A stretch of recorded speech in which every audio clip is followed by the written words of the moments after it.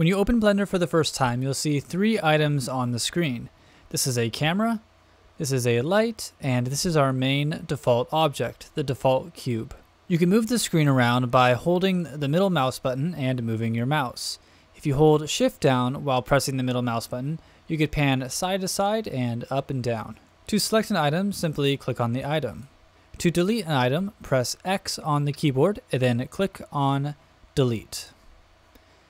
We don't need the camera and we also don't need the light, so go ahead and click X and then Delete. To move an object around, simply select the item and go over here to the Move tool, and then we could simply drag this arrow up and let's move the default cube right there so it's above the ground plane. We could also rotate the object and scale the object by using the Rotate tool and the Scale tool. To exit the Scale tool or any of these other tools over here on the left, simply go back to the Select Box tool. You could use this to select multiple items, even though we only have one item on the screen right now. To see the details of this object, press N as in Nancy on the keyboard. And now here we can see all the details of the object, the location, rotation, the scale, and the dimensions of our object. Now you'll notice our object is in meters right now. If you're 3D printing an object or designing something for 3D printing, a lot of times you'll want it to be in millimeters since that's what 3D printers are in. So to change the units of Blender, go over to the Scene Properties here, and then click on Units, and let's change the length to millimeters and the unit scale to 0.001. Now, once you do that, you'll see the grid disappears, so we'll need to scale the grid as well. So let's go up here to this drop down, and we'll change the scale of the grid to 0.001. And now our grid looks normal, and now we can see our cube is 2 by 2 by 2 millimeters. We can manually set the dimensions of the object by just changing these values here. Let's say we want it to be 60 millimeters by 60 millimeters by 5 millimeters. If we zoom out, we can see our object and it has these precise dimensions. Now let's say we want to make some sort of container and we actually want to edit this shape and not just change the dimensions of it. Blender has two different modes that are mainly used. If you go to the top left, you can see we're in object mode right now. That's where you could scale, move, rotate the entire object. But if you want to edit the object, click this drop down and go into edit mode. So here you can see the two main modes: object mode, where you just move the object around, and edit mode, where you actually edit the object. And when we go into edit mode, you'll see if I deselect everything by clicking outside of everything, I could select on these nodes. And these nodes are what makes the object this object. I could also switch to the edge selection mode, where you can select on the edges, and face selection mode, where you can select the faces. So let's go back to the vertex or node selection mode. So now you can see we can select on the nodes again. On the left here are a bunch of tools that we can use. There's extrude, there is inset, bevel, and these are very common tools that you'll use.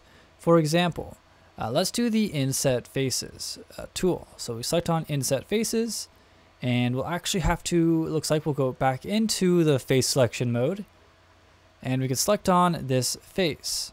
And now if we grab this here, you can see we're insetting that face. So basically, it's allowing us to create some walls here. Okay, so once you have the thickness of the walls that you like, go ahead and click. And now we could go to the Extrude tool and select, we'll have to actually select multiple faces. So I'm going to click Escape, let's see, Control Z. Control Z to get out of it. Go up to the Selection tool, and let's select multiple faces by selecting the faces and holding down Shift. So now we have multiple faces selected, and we could go to the Extrude tool here and extrude these faces up. And let's go about, you can see the dimensions on the top left. Let's go to about 40 millimeters right there. Now if I zoom out, hold Shift to pan while using the middle mouse button. And you can see, do you like that? And we say, yep, that looks good. and then go ahead and press, I guess just click outside of it to confirm. And now we have our box. So now let's say we want to have another smaller container attached to this one. Well, to do that, we can select both of these faces and select the extrude tool. I already had it selected, so it's already set to extrude it. And simply pull this out just like that. That looks good. And now we can inset this top face. So select that top face and click the inset face tool. Drag this in like that. And then what we could do is press extrude. And this time we could pull it in like this. And maybe this one's a little bit shallower, not quite as deep for holding some smaller items. I just extruded it twice, so I'm going to press Ctrl Z. And there we go. Just like that. If you continue to do it again, it'll keep extruding. But I don't want to do that, so I'm going to press Ctrl Z, and just leave it at that one extrude down just like that. So now let's say we want to modify it a little bit more.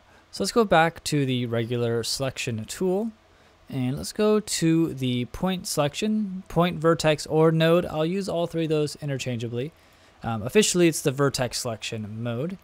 And now we can select on these points here by clicking and dragging. If you hold Shift, we can select these other 2 points. Now we have all 4 points selected. And we can actually move these points by going to the Move tool. So now if we pull it down like this, we could change the side of the container to be a little bit lower on this side, like this. And maybe we want to select these 2 and pull that up like this, and I don't know, kind of have an edge like that maybe.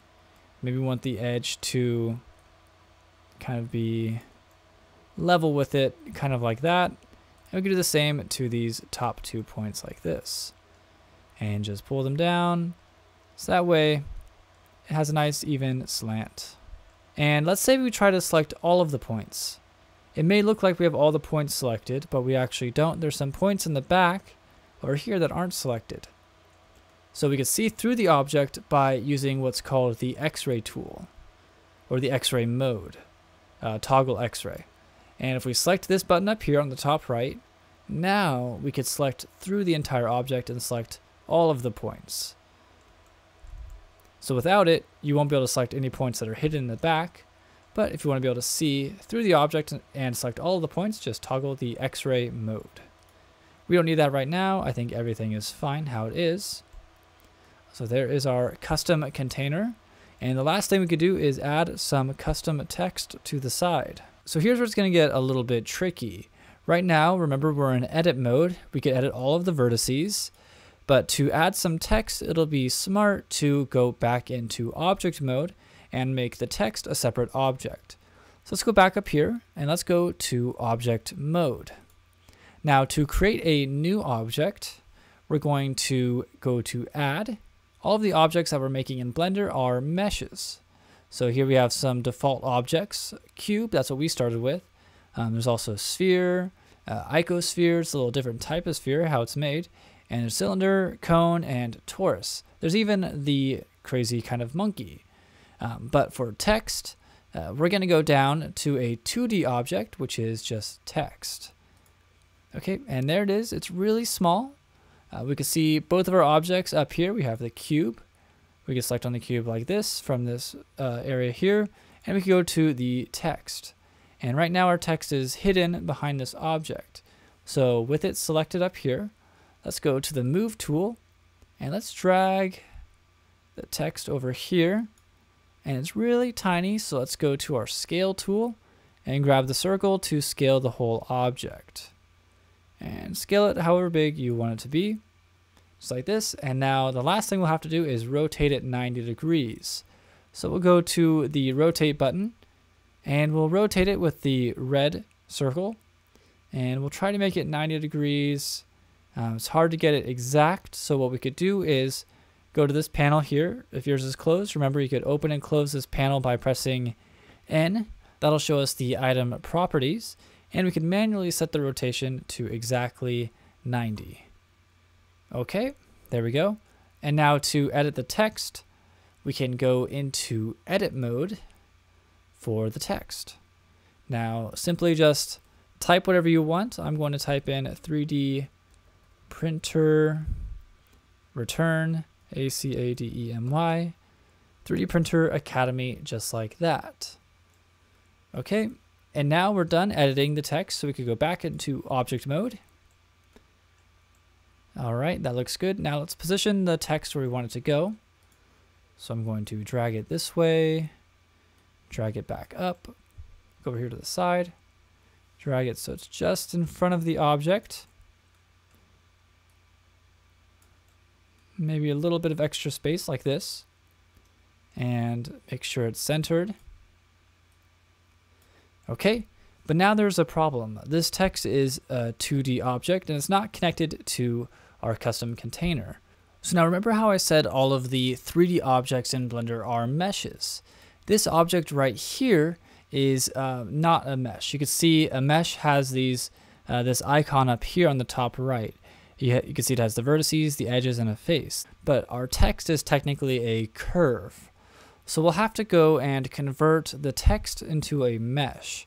So we could go to Object up here and go all the way down and go to Convert. And now we're going to convert, since we're already a curve, we want to convert it to a mesh. Okay, so now if we go back over here to all of the objects in the scene, we now have 2 meshes. But we still have a 2-dimensional mesh. See how it's infinitely thin like this? We need to extrude it and make it 3D. So let's go into edit mode. And now you'll notice in edit mode, we no longer can type the letters anymore and numbers. Now we just have nodes and edges like a normal mesh. To select everything, another way you could select everything is by pressing A on the keyboard for selecting all of the objects, whether it's nodes, edges, or faces. You could press A to select everything. And now let's extrude everything that we have selected. So go ahead and click the extrude region tool, and let's just pull it out just like this. And maybe we don't want it to be too thick. Oh, Control Z. Remember, if you do it twice, it'll extrude again. So if we do want to change the thickness later, you could go to the selection tool, go to the side like this, turn on X-ray mode, and select all the vertices. We actually already have them selected, so that's fine. And now I'm going to turn off the toggle X-ray mode and go to move. And now we could change how thick the letters are. Okay, so that looks good. Click anywhere else to deselect everything. And now we have our 3-dimensional text, but it's still not connected to the box. So we'll have to go back to object mode. And in Blender, it's a lot of switching between object mode and edit mode. So let's go back to object mode, where we can move all of this text so it's intersecting with the box. So this is really important. You don't want it to be like this, where the 2 faces are overlapping. You want it to be going into the object. That'll matter when we combine them. And a little bit more is probably good. So let's go right about there. Okay, so how do we combine these 2 objects? Well, we could use what's called a modifier. So if you go over here to this blue wrench, this is the modifier properties panel, and we could add a property. Let's select on this, our main object, what was the cube. And let's add a modifier, and we're going to add a Boolean. So see how it shows these 2 objects here? This object can be connected to that object, or we can even subtract that object from that object. That's what that icon is showing. So we could go to the Boolean tool, and now we can select our object that we want to, let's do a union, so it's going to combine them. And let's select on the text. So just do the picker tool, and we just select on the text. And now you can see it's kind of bugging out, and that means it's working. So that looks good. And now we could go to this little arrow here, and we could click on apply. Okay, so see how it's still kind of glitching like this? That's because we still have the text there. So we'll have to select the text and press X once again to delete, and then click on delete. And now we just have our cube with the text that is perfectly connected to it. The last thing we could do is refine the shape to make it a little bit more professional. So let's select the entire thing, and let's go back into edit mode, and let's go to the bevel tool. And for the bevel tool, it'll be good to go to the edge selection mode. And now we could select on some edges and give it a little bit of a bevel. So let's select all of the outside edges on the bottom, like so. Now if we just drag this in like this, okay. So here's another thing that is really important in Blender, and you'll encounter this a lot. So see how I'm trying to create this bevel here, and it's kind of being weird. So I'm gonna press Control Z and get out of there. And let's go back into object mode. So this is something you'll have to do every once in a while, especially if we've changed the scale. So we can see the scale of the object is 30, 30, and 2.5. We don't want that. We want it to be 1, 1, and 1 once we have the final dimensions set. So to do that, this is a little bit weird, but you have to press Control A.